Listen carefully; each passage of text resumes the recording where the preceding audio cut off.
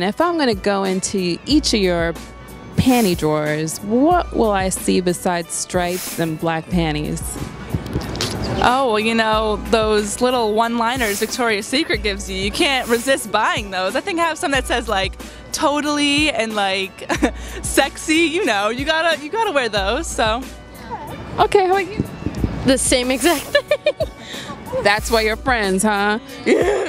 We shop together. You're gonna find some thongs, you're gonna find some thongs, you're gonna find some, you know, the big panties, the period panties, and regular everyday panties, you know. What are your regular everyday?